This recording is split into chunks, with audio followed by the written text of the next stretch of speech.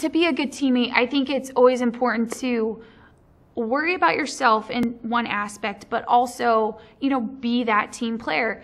It doesn't matter if, that person is vying for the same position as you're trying to get as well, attain.